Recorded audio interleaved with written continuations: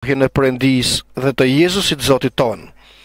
Duke qenë se fuqia e tij hyjnore na dhuroi të gjitha gjërat që i takojnë jetës dhe perëndishmërisë me anë të njohjes së atij që na thirrri me lavdinë dhe virtytin e vet, me anë të cilave na udhëruan premtimet e çmueshme dhe shumë të mëdha që nëpërmjet tyre të bëheni pjesëtar të natyrës hyjnore, duke i shpëtuar prishjes që është në botë për shkak të lakmisë. Edhe ju, për të njëjtën arsye, duke bërë çdo përpjekje, t'i shtoni besimit tuaj virtytin, dhe virtytit dhuntin, diturisë vetë kontrollit qëndresës perëndishmërisë, mëshirës dashurinë vllazërore dhe dashurisë vllazërore dashurinë. Sepse nëse këto gjëra gjenden në ju me shumicë, nuk do t'ju lejojnë të bëheni përtac dhe as të pa fryt në njohjen e Zotit tonë Jezu Krisht. Sepse ai që nuk i ka këto gjëra është i verbër dhe drejtshkurtër, sepse harroi pastrimin nga mëkatet e tij të vjetër. Prandaj vëllezër, përpiquni gjithnjë më shumë ta forconi thirrjen me zgjedhjen tuaj, sepse duke bërë këto gjëra nuk do të pengoheni kurrë. Sepse kështu begatisht do t'ju hapet hyrja në mbretërinë e amshuar të Zotit dhe Shpëtimtarit ton Jezu Krisht.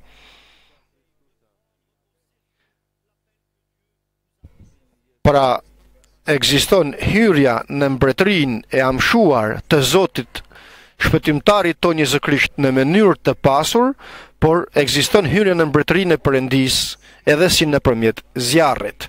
Në mënyrë të pasur jepet hyrja në mbretërinë e Zotit ton Jezu Krisht, por edhe si nëpërmjet zjarrit jepet përsëri nga Perëndia hyrja në mbretërinë e Zotit ton Jezu Krisht. Dhe të gjitha këto mbaren nga gjithë secili personalisht për veten e tij, dhe nga vepra dhe puna që bën gjithë secili nga ne personalisht, dhe nga ndërtimi i gjithë secilit se si ndërton. Si ndërton, me çfarë ndërton, kë ndërton, në mënyrë që në fund t'i jepet hyrja në mbretërinë e Zotit ton Jezu Krisht në mënyrë të pasur, apo të hyjë në mbretërinë e Zotit ton Jezu Krisht si nëpërmjet zjarrit. Për këtë arsye dhe apostulli Pjetër në letrën e fundit të tij, fjalët e fundit që Perëndia e përdori për fjalën e tij të shenjtë, pak përpara se të mbarojë vepra e tij këtu në tokë, drejtohet të gjithëve atyre që janë të njëjtë me të, pra për kishën e para apostolike atëherë, besim në drejtësinë e çmuar sikurse dhe ne me anë të drejtësisë së Perëndisë ton shpëtuam nëpërmjet hirit, nëpërmjet besimit, dhe ungjilli i Jezu Krishtit na solli që të njohim se nëpërmjet tij zbulohet drejtësia e re e Perëndisë, jo nëpërmjet ligjit që solli mallkim tek njeriu, sepse nuk mundi njeriu të realizojë ligjin, por drejtësia Perëndisë e re,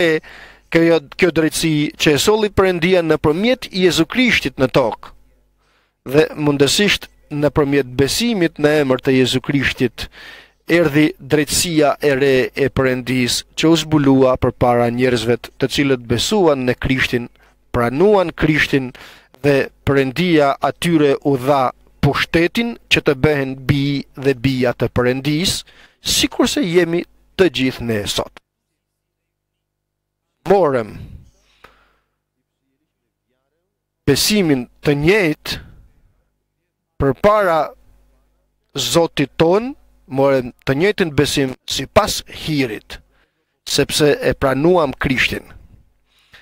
Plotësisht me të njëjtin pushtet që mori apostulli Pjetër, Jakobi, Gjoni dhe gjithë kisha e parë apostolike. Nuk jemi diçka tjetër nga të parët, nga kisha e parë apostolike, në asgjë. Sikurse ato vazhduan dhe mbaruan dhe hynë në mënyrë të lavdishme në mbretërinë qiellore, me të njëjtat kushte, me të njëjtat armë, me të gjithat gjërat të njëjta, me të njëjtat gjëra pra kemi nisur edhe ne. Për këtë arsye dhe apostulli apostulli Pjetër, për ne që do të marrim besimin e njëjtë në drejtësinë e Perëndisë, vjen hiri uron duke thënë se hiri dhe paqja e Perëndisë u shumoftë në ju. Hiri i Perëndisë dhe paqja e Perëndisë është e mundshme që të shumohen në jetën tuaj. Hiri i Perëndisë sigurisht që mund të shumohet. Paqja e Perëndisë sigurisht që mund të shumohet. Është e mundshme të shumohet në jetën tuaj, jo tani sipas hirit, por është e mundshme të shumohet në jetën tuaj sipas njohjes së Perëndisë dhe të Zotit tonë Jezu Krisht. Sa më shumë të njihni, sa më shumë të afroheni në dhomzën tuaj të lutjes tek ati Perëndi që shfaqet në fshehtësi dhe në studimin e fjalës së Zotit, i afroheni Jezu Krishtit që zbulohet nëpërmjet ungjillit të Perëndisë, ku është shkruar plani i Perëndisë së përjetshëm. Kaq më tepër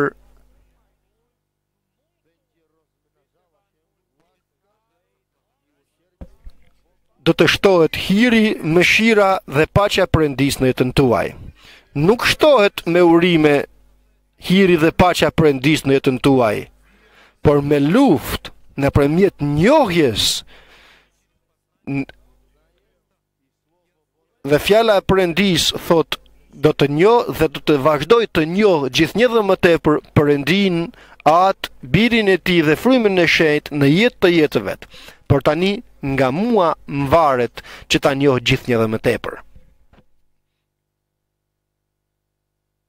Edhe atin e përsëris aty në dhomzën time të lutjes, aty ku vetëm aty shfaqet ati në fshehtësi, në mënyrë që të jetë gati pastaj të mi shpërblej si shpërblim në mënyrë të dukshme, në dhomzën e lutjes në fshehtësi dhe pastaj në mënyrë të dukshme. Dhe pastaj nëpërmjet studimit të fjalës së Perëndisë, duke punuar në thellësitë e Perëndisë, duke u lartësuar në fronin e hirit nëpërmjet dhomzës së lutjes. Dhe kështu do të njoh gjithnjë dhe më tepër dashurinë e Perëndisë, dashurinë atërore, karakterin e tij. Do të njoh gjithnjë dhe më tepër hirin e Krishtit, lavdinë e Krishtit, fytyrën e tij dhe forcën e ringjalljes së tij. Gjithnjë dhe më tepër. Dhe atëherë fuqia hyjnore na dhuron të gjitha gjërat që i takojnë jetës dhe perëndishmërisë. Dhe të mundemi të rrojmë dhe të mundemi të adhurojmë Perëndin, sikurse është shkruar, këto studioni, në këto qëndroni që të jetë përparimi juaj i dukshëm përpara të gjithë njerëzve.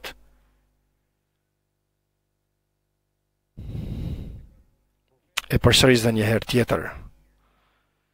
Ashtu sikurse fuqia e tij hyjnore, fuqia hyjnore e Perëndisë na udhërua dhe na dhuroi gjithçka që i takojnë jetës dhe perëndishmërisë tonë, jo tani sipas hirit, por këtë na udhëruan me anë të njohjes së atij që na thirri me lavdin dhe virtytin e vet.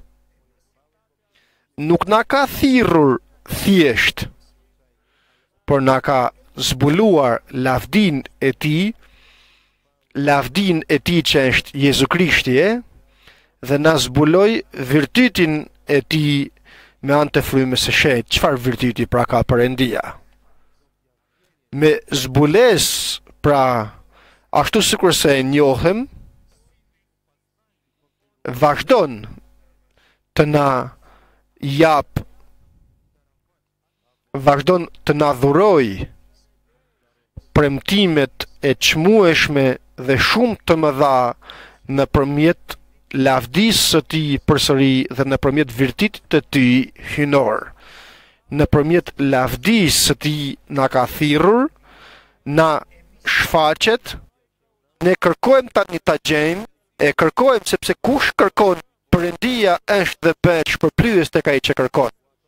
Dhe vazhdon përsëri me lavdinë e tij dhe me virtytin e tij të na dhuroj tani me premtimet e mëdha dhe të çmueshme. Pra të shohim veprën e Perëndisë në jetën tonë se si është e përkryer. Është mbi logjike njerëzore vepra e Perëndisë në ne. Është mbi mendimet njerëzore, mbi eksperiencat njerëzore, mbi gjithçka. Është gjithçka hyjnore, qiellore, e lavdishme dhe e mrekullueshme. Dhe nuk më pëlqen të përsëris gjërat, por dua ta përsëris edhe një herë tjetër. Duhet se na uron nga momenti që na dhuroi besimin që na shpëton dhe u shpëtuam, na uron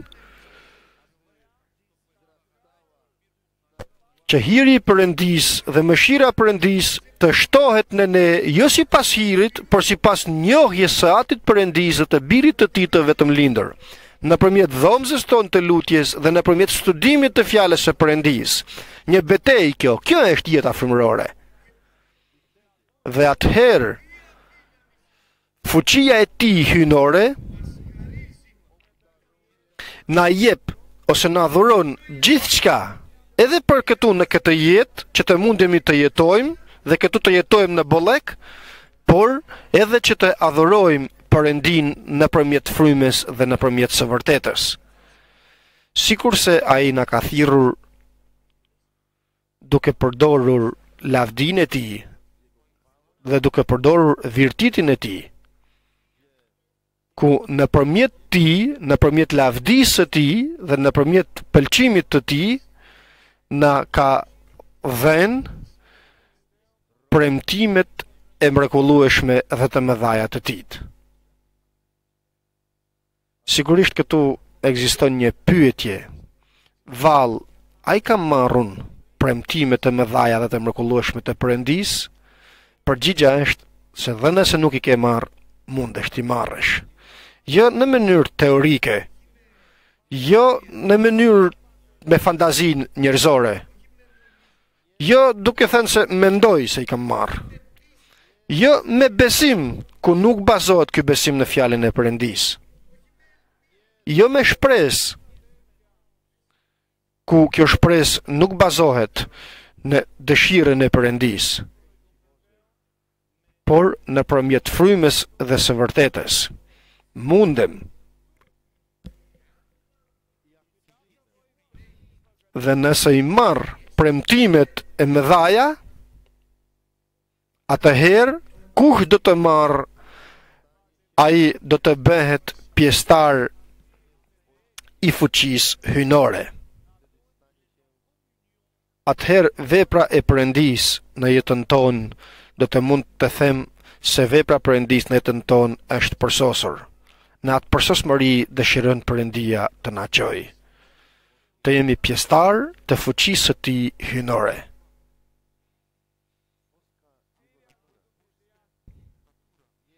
Jo të natyrës njerëzore, por të fuqisë së Perëndisë.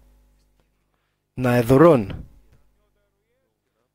Bëhemi bashkëpjesëtar të natyrës së tij hyjnore, sepse vetëm atëherë do të mundemi të shmangemi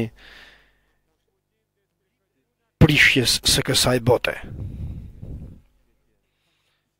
Perëndia pra gjithçka që është për ta bërë e ka bërë, e bën dhe do të vazhdoj ta bëjë derisa të na çojë në atë pozicion që ai dëshiron.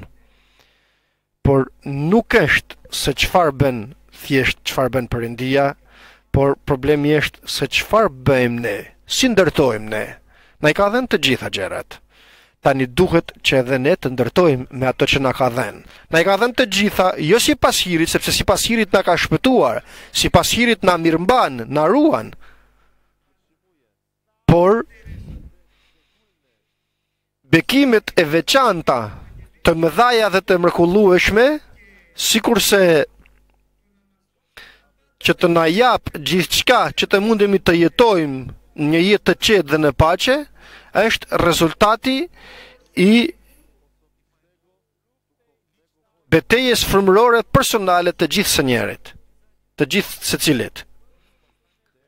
Dhe tani vjen ajo që Perëndia pret nga ne, që të shoh se si vallë ne ndërtojmë. Çfarë materialesh përdorim për ndërtim? Na ka dhënë pra gjithçka dhe tani qëndron dhe shikon, ja të shoh si do të ndërtosh. Shikon se çfarë do të bësh tani. Për këtë arsye dhe apostulli Pjetër vazhdon dhe këmbgul duke thënë në fjalën e tij të fundit, përdori Perëndia apostullin Pjetër. Për këtë arsye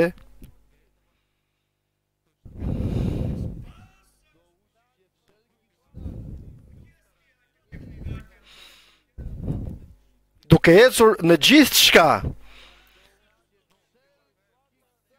duke luftuar, jo me lodra dhe me lojra dhe me gjëra të vogla, e përsëris dhe një herë tjetër se nuk është lojë as për radhë jeta frymërore, jeta e krishter ose krishterimi, nuk është një besim fetar i vogël, kisha nuk është një mbledhje e njerëzve të gëzuar, por kisha është trupi i Perëndisë së gjallë, trupi i Krishtit të gjallë. Kisha është ndërtuar nga vetë Perëndia dhe rritet dhe duhet të rritet drejt në një tempull të shenjtë ku jeni gur të gjallë në këtë ndërtim ose në këtë ndërtesë. Për këtë arsye, duke u dhënë Perëndia besimin që u adhuroi, shpëtimin që u adhuroi nëpërmjet besimit, bëni çdo përpjekje dhe shtohet virtyti. Virtyti nuk është një fjalë e thjeshtë, por është një kuptim, është mirësia. Është mirësia, por është edhe skeleti i një trimërie. Është mundi i gruaja e pëlqyeshme ose burri i pëlqyeshëm. Me pak fjalë, virtyti është një forcë frymërore, shpirtërore dhe qiellore. Shërbëtori i pëlqyer i Perëndisë nuk është një foshnjë, nuk është një moshë e vogël, por është një burr besimi. Grua besimit dhe forcët. Nuk është një thjesht një fjalë e vogël kjo, shtoni besimit virtytin, por është një kuptim i një jete që të besimit të shtojmë virtytin. Një eksperiencë që mund ta përjetojmë, ku nëse do ta dëshirosh, Perëndia sipas hirit do të ndihmojë që ta kesh këtë virtyt. Përsëri të jesh një burr besimit, burr forcët, është njëri i pëlqyeshëm në Perëndisë. Nuk është një femër apo foshnjë, por është luftëtar. Është ushtar. Po dëshiron të pëlqej atij që ka marrë në ushtri. Është që lufton për të marrë kuroren e artë, që don të kurorzohet. Çdo përpjekje pra bëni që t'i shtohet besimit virtyti dhe virtytit t'i shtohet dituria. Janë 7 karakteristika vëllezër dhe motra që dëshiron Perëndia të kemi në mënyrë që përpara Perëndisë të jemi të krishterë të përmbushur dhe që të mundemi të kërkojmë në emër të Jezu Krishtit, të kërkojmë fitoren tonë tek ose përpara Goliathit. Të kërkojmë hyrjen tonë që të na jepet hyrja jonë në mënyrë të pasur në mbretërinë qiellore. Shtoni pra virtytit Diturin, cilën diturin? Diturin e së vërtetës, diturin e Perëndisë t'i shtojmë virtytit, diturin e Krishtit, diturin e frymës së shenjtë, diturin të shtojmë diturin e vullnetit të Perëndisë, jo diturin teorike, por edhe diturin praktike, edhe eksperiencat, edhe teorin, edhe të gjitha. Nuk është një studiues i mirë, por është një studiues i mirë në gjërat e Perëndisë, i cili njeh nëpërmjet eksperiencës dhe provojës së jetës së tij, njeh vullnetin e Perëndisë, njeh fytyrën e Perëndisë, njeh forcën e frymës së shenjtë, njeh hirin e Jezu Krishtit.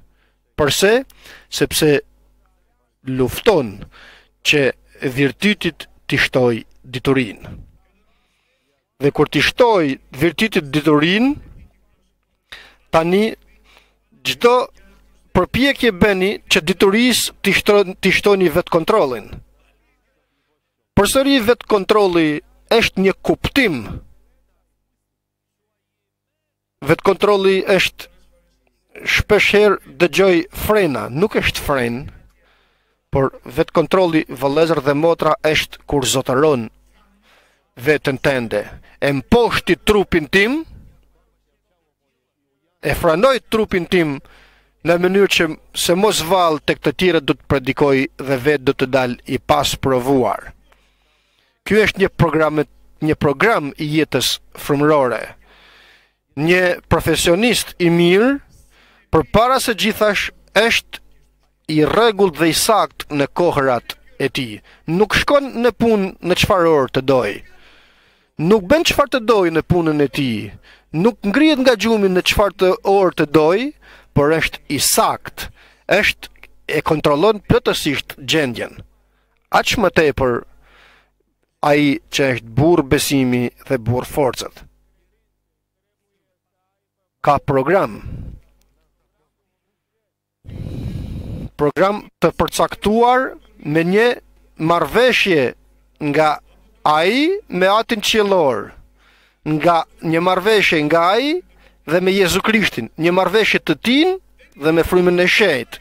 Nuk është që të shkoj çfarë të rastësisht dhe të bëj çfarë të rastësisë, por përparon plotësisht në gjithë çka, jo si i pasgjuar, por si i zgjuar, dhe interesohet të shfrytëzoj kohën e tij, jo të humbas kohën, Zotit të më fal, por ta shfrytëzoj kohën e tij, sepse e din se ditët janë mashtruese dhe të liga.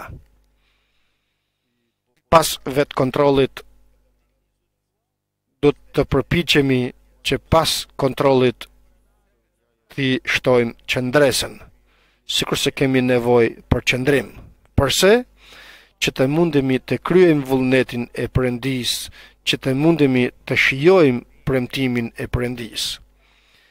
Qëndrimi ose qëndresa është durim, është këmbgulje, qëndresa është pritje, por vazhdoj, qëndroj pra në këtë pritje.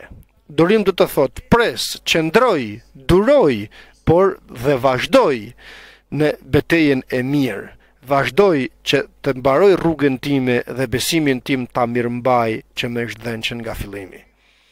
Durimi nuk është të rri dhe të pres, por durimi është të pres dhe të vrapoj. Sikurse pres Zotin, të vrapoj që të marr thirrjen nga lart, duke i lënë të gjitha të kaluarat mbrapa dhe të vazhdoj të përparoj drejt përpara. Pra durimi do të thotë të vazhdosh përpara, duke pritur dhe duke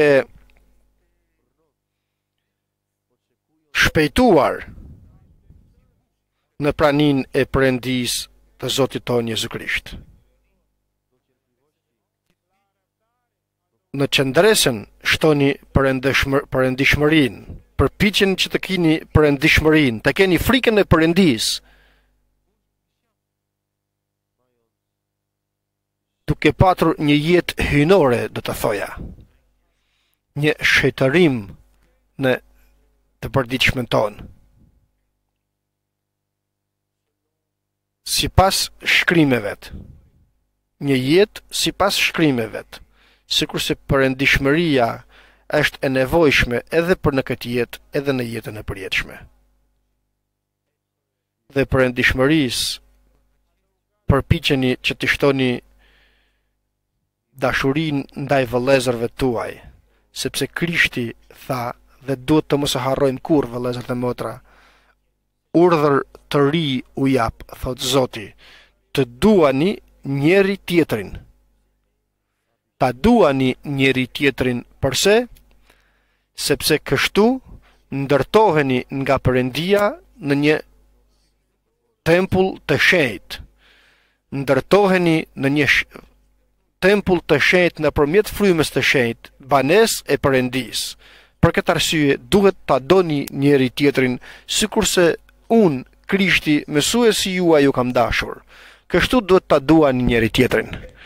Dhe atëherë të tjerët kanë për të ditur dhe kanë për të kuptuar se me të vërtet jeni nxënësit e mi, sepse keni dashuri njeri ndaj tjetrit. Kjo është dëshmia e mirë që ju jep Perëndia atyre që kanë dashurinë vllazërore njeri me tjetrin. Të prezanton Perëndia duke të prezantuar se je shërbëtori i tij dhe punëtori i tij. Por nëse ke smir, nëse ke ligësi ndaj vëllait tënd, atëherë nuk është për ty ushqimi i fortë. Akoma çumësht dëshirë duhet të kesh, mos vallë do të vish në vete. Kriteri që Perëndia vendos në kishën e tij që të vërtetoj një njeri përpara Perëndisë dhe përpara njerëzve, përpara çdo fuqie qiellore, toksore dhe nëntoksore, të vërtetoj kriterin ose të vërtetoj Perëndia tek një njeri se ky është shërbëtori im, është që ky njeri të doj të gjithë vëllezërit dhe motrat e tij. Përndryshe nuk je as nxënës, as shërbëtor, as burr besimi dhe forcet, nëse nuk ke dashuri për të gjithë vëllezërit dhe motrat tuaj. Ata që nuk durohen dot mbase, për ata që ju stërmundojnë, për ata që janë të dobët, sikur tham, ato që nuk mundesh t'i durosh dot. Këto të prezanton ty tek Perëndia nëse je shërbëtor, bir ose bie e tij, burr besimi dhe forcet, pra dashuria vllazërore. Është një betejë. Nuk është lehtë të duash vëllain tënd ku gjithnjë të krijon probleme, ku gjithnjë flet për ty, gjithnjë të përçmon, nuk është e lehtë që ta duash.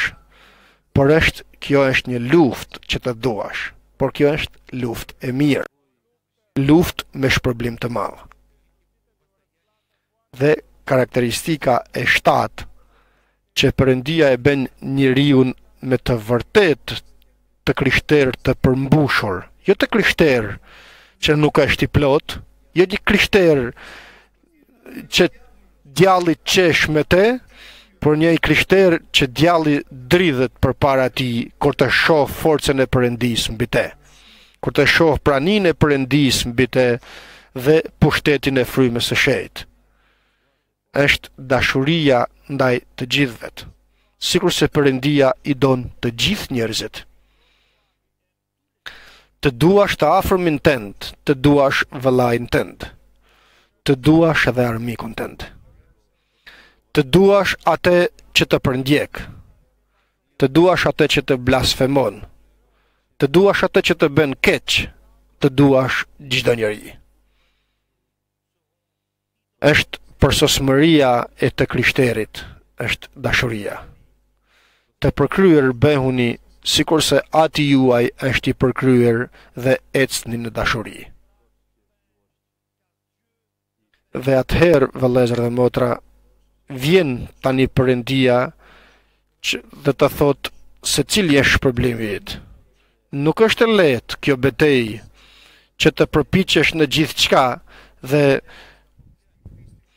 ti shtosh besimit virtytin, virtytit diturin, diturisë vetë kontrollit qëndresin, qëndresës perëndishmërinë, perëndishmërisë dashurinë vllazërore dhe dashurisë vllazërore dashurinë.